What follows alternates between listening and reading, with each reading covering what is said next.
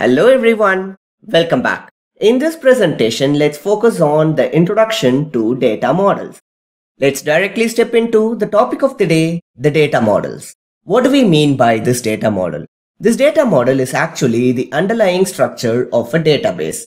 What do we mean by this?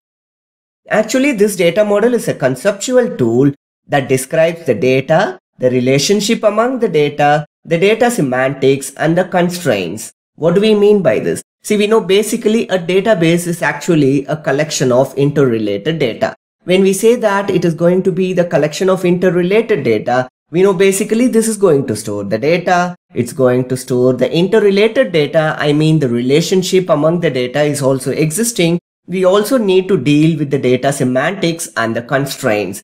I mean, what kind of data are stored, what kind of data are not permitted, all these things. So we obviously need data models in order to deal with the databases. So this data model is actually acting as a conceptual tool that describes the data relationship, the data semantics, and the data constraints. So obviously we need to design the database at physical level, logical level, and the view level. We know databases uses three-tier architecture, so we need to design or we need to look into the database in the design perspective at three levels. 1. The physical level. 2. The logical level. 3. The final one is the view level.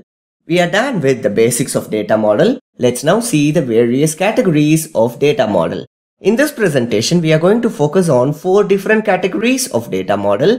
The first one is the relational model. The second one is the entity relationship model. The third one is the object-based data model. And the last one is the semi-structured data model. Of course, we have other data models as well, but in this presentation, we are going to focus only on these 4 data models. Let's start with the first data model, the relational model. Basically, a database is a collection of tables, and we know this table is going to collect or store the data, and these tables are also going to establish or maintain the relationship among the tables. So what do we mean by this? See, we are going to store the data in databases where databases are collection of tables, and these tables are going to store the data in the form of rows and columns. Let's say we have 2 tables. One is the student table, other one is the instructor table. And this student table is going to contain the information about the student, and obviously the instructor table is going to store the data about the instructors. Now obviously student and instructor are somehow related, isn't it? The relationship is also a table in this case. So in relational model, everything is of tables. The data are obviously going to be stored in the table, and the relationship are also represented in the form of tables. No worries, when we see some examples, you will be able to understand things. So in relational model, everything is represented in the form of tables. And we know basically a table is going to contain multiple columns, and each column in the table will have unique names. Likewise, in a database, we may have multiple tables and each table will have unique names. So in relational model, we have multiple columns in the table with the unique names, and we may also have multiple tables with the unique name in a database. Now, why it is named as a relational model? Because in our DBMS, the Relational Database Management System, we refer tables as relations. Because in relational model, everything is of relation.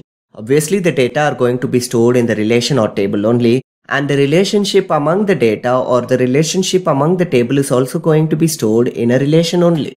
And this relational model is also referred as a record-based model. And what is a record? It is actually a fixed format records of several types or several data types. I will explain about this when we see an example. So in simple terms, relational model is also referred as a record-based model. And what is a record actually? Each record defines a fixed number of fields or attributes. Say if we say something as a record, each record is going to have a fixed number of fields or attributes. Don't worry about this now. In the next slide, we are going to see some examples. Now, is this model widely used? Yes, this relational model is the most widely used data model in this contemporary world. So when I say this is the most widely used data model, obviously the current database systems are based on the relational model only. So we are done with the basics of relational model. Before we step into the next data model, let's see an example. Let's say this is the Relational Database Management System, or simply RDBMS, where this database management system is a collection of databases, and we know databases are actually collection of tables, and we know a table is a collection of various fields, and the collection of various fields are referred as the record. Say if we talk about an employee relation or an employee table, let's say this employee table contains 4 attributes or 4 columns: first name, last name, salary, and department number. And this particular relation has 4 columns or 4 attributes: the first name, last name, salary, and department number. Can you see here Tom, Ford, 30,000 and 3. This complete information are referred as a record, where this record is actually having 4 fields: the first name field, the last name field, salary, and department number fields. So in simple terms, a record is a collection of fields, and collection of fields are referred as a table, and collection of tables are referred as database, and collection of databases are referred as the relational database management system. So in simple terms, in relational database system, multiple relations are there. Each relation is actually a table, and each table will contain multiple fields, and the collection of fields are referred as records. We also see a diagram here. Don't worry about this now. In the next data model, we will see about this. So we are done with the first data model, the relational data model. Let's now move on to the next data model, the ER model, the entity relationship model. So this entity relationship model is also referred as the ER data model or simply ER model. So E stands for entity, R stands for relationship. What do we mean by this entity? We know basically this ER model is actually a collection of basic objects, and these objects are referred as entities. And when we say this is a collection of multiple entities, and obviously there will be relationship among entities, right? So there will be a relationship among student entity as well as instructor entity. And when we say this entity is a collection of basic objects, these objects are real world entities or real world things, right? So we can say an entity is a real world thing or object. And when we say that this entity is a real world thing or object, obviously each entity or each object is distinguishable from other objects. Now, is this ER model is widely used? Yes, like relational model, ER model is also widely used. But the important thing to note here about ER model is this ER model is widely used in the database design. Before you start creating the database, before you start creating the table, we are going to use the ER model in order to design the database. In the previous data model, I mean the relational model, the current database systems are actually using the relational model. Whereas here, the second data model, which is the ER model, we are going to use this ER model for designing the database. Let's see an example, then it will be easy for you to understand. Here is the example of an ER model. Can you see here, everything is referred as an entity. This employee is an entity, dependent is an entity, project, department are entities. And each entity or each object is described by some attributes: salary, SSN, name, gender or sex. And name attribute has 3 more sub-attributes: the first name, middle name, and the last name. So don't worry about this ER model now. Anyway, in the next chapter, we are going to exclusively focus on the database design aspects, where we are going to see about the ER model. We are going to see various examples about ER model. So for now, just understand this ER model is a schematic or diagrammatic representation so that this can be used for designing the database. And also please be noted here that this entity is related to other entity through some relationships. Can you see here? This employee entity has some relationship with other entities like department and project. And what is the name of the relationship? This employee works for department. This works for is a relationship. This manages is a relationship. Works on is also a relationship. So this is an entity. These are all attributes and these are all the relationship. No worries about the terminologies used. We are going to exclusively focus on the database design aspects in the next chapter. So we are done with the second data model, the entity relationship model. Let's now move on to the third data model, the object-based model. We know object-oriented languages like the C++, Java, C#, or C#. We know these are all the object-oriented programming languages. Suppose if our front end is designed using object-oriented programming language, we need to have the backend which also supports the front end, right? So in that case, we are in a need for object-oriented data model. And that is why we are ending up here with the object-based model, where this object-based model is actually using the ER model with the object-oriented features. In the previous data model, we have seen about the entity relationship model, where we have seen everything is of entities, where each entities are referred as an object, which are real-world entities or real-world things.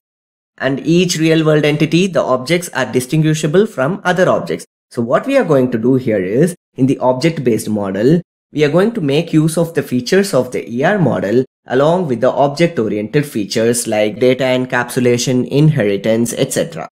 We also have a variation of the object-based data model, which is object relational data model, where this object relational data model, which is the combination of object-based model, which is this, along with the relational model, which is the first data model we have seen. Object-based model, when it is combined with the relational model, we get object relational data model. Before we step into the fourth data model, let's see the example. So in this example, we can see that this is an object. Person is an object which contains attributes like name, age, address, and phone number. So this can also be represented as an ER representation. This is an entity or an object person which contains attributes like name, age, address, and phone number. So don't worry about this now. When the course progresses, we will be able to understand things clearly. So we are done with the third data model, the object-based model. Let's see the last data model, the semi-structured data model. The name itself says that this data model is already semi-structured. It means it's going to deal with the specification of the data. What do we mean by this? It means the individual data items of the same type may have different sets of attributes. What do we mean by this? This data model is mainly used for transferring the data among applications. Say if there are two different applications and data transfer needs to be done, obviously data needs to be stored somewhere, right? In the database, if we use semi-structured data model, then transferring the data among applications is also easier. No worries, in the last phase of this subject, we are going to exclusively focus on a special language, the extensible markup language, where we will be understanding clearly about this semi-structured data model. So for now, just understand, two different applications need to communicate with each other, and if they want to use the databases, then we can go for semi-structured data model where it deals with the specification of data. And we can clearly witness that this is contrast to the previous data models we have seen. I mean, this is contrast to the previous models like the relational model, the entity relationship model or simply ER model, and the object-based model. And the language that supports this semi-structured data model is the extensible markup language, simply XML. Before we see the other data models, let's see an example for XML.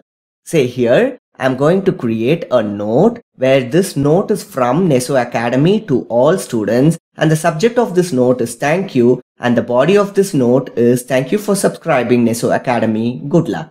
And this body ends here, and this is the end of the note. Can you see here, this is like the HTML language, but the difference here, in HTML we have predefined tags. Here we can create our own tags. Can you see here, this is a note where I am creating my own tag. This is a note. This note has a from field or a from tag. So this from is a user defined tag. This to, subject, body and note all are user defined tag. Can you see here the hierarchy or even the structure here? This note is the parent element and this contains sub elements like from, to, subject, body, and this is the end of this note tag. I know things will be unclear at the moment, but for now just understand the structure. This contains the data, which is Neso Academy, all students, thank you for subscribing Neso Academy, good luck. All these are the data that we are going to store or transfer. At the same time, these data are also structured, and this is how it is structured. The note is the outer element or the parent tag, which contains subtags like from, to, subject, body. And each data has its own structure. This data belongs to this from, and this data is belonging to. And this is how data is actually structured and stored. And that's why we call XML is a semi-structured language. And this is what the point 2 of the semi-structured data model, which we have seen in the previous slide, says. We can have multiple nodes with multiple different elements. In this node, we have from, to, subject and body. We may have other nodes with all these 4 elements or without all these 4 elements or with the addition of other elements or tags. So we are done with the fourth data model, the semi-structured data model. Before we sign out, let's see other data models. Anyway, I'm not going to focus more on these data models because most of these models are obsolete now. The first thing is the network data model and the hierarchical data model. Nowadays, we are not using this because these models are tied closely to the underlying implementation.